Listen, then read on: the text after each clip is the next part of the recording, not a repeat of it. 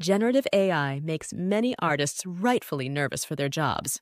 But in this video, I am going to tell you why artificial intelligence is going to have a profoundly positive influence on art. First of all, let's address the argument that AI is going to eliminate a lot of jobs for artists. That is 100% correct. I am not claiming AI is going to have a wonderful outcome for today's artists. I am claiming it is going to have a profoundly positive influence on art. What is the difference? I'm glad you asked. There are two reasons I'm looking forward to see AI's influence on art. The first is that AI is going to help people express their artistic vision who were previously unable to do so because of a lack of skill in art with current tools. The government estimates that there are about 1 million artists in the US, but 95 million photos and videos are posted to Instagram every day. So you can see that whether or not you consider the cat photos you uploaded to Instagram to be art or not, there is far more expression of the human condition happening with cameras than with, say, painters. The thing about AI is not whether or not it is better at creating art better than the top painters.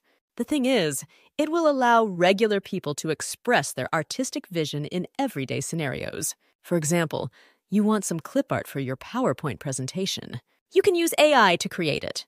This is not the height of artistic achievement. But on the other hand, very few of us were going to hire an artist to make custom clip art for you. The number of people making videos and presentations every day far exceeds the number of artists. So, the positive impact of AI on these expressions will be several orders of magnitude higher than the damage done to artists. Likewise, AI will likely work hand in hand with paid artists in many cases. If you have ever tried to get a client to describe what they want, usually it is a frustrating experience. They have no idea until they see it. So, AI can be used to generate 100 different versions of something creative to use as a way for a client to express what they do and don't want. Then a human artist can go make the thing they actually want much more efficiently. The second reason is because AI is going to force artists to reinvent art to be something that is not found in any AI training set. This will lead to exciting new art movements. Long ago, realism was a huge concern for artists. Many artists were getting paid to paint portraits.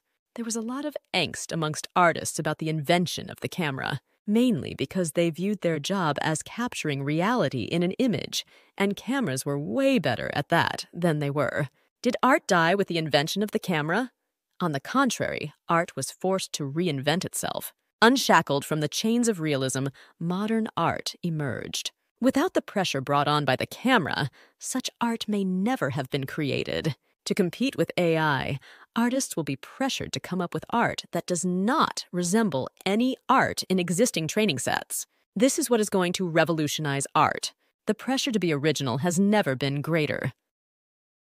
The best human artists are going to be the ones that respond to this pressure and reinvent art to be something revolutionary. For these two reasons, I'm looking forward to seeing the effects of artificial intelligence on art. Please comment whether you agree with me or not, and like and subscribe.